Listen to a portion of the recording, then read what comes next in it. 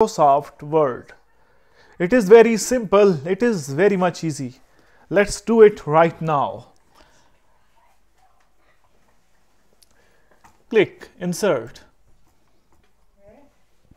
Equations, click Brackets from the new ribbon.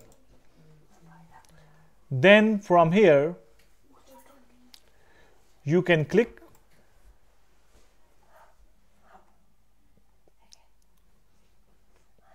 where are those, this.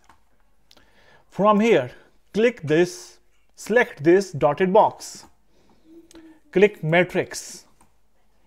From here click 3 by 3 matrix. I will type values in it.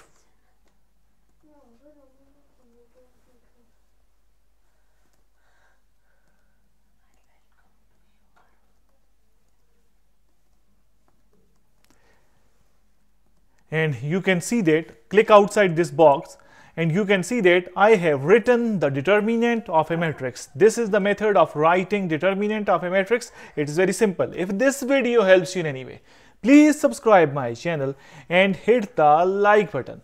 Thanks for watching. Thanks for your time. Goodbye.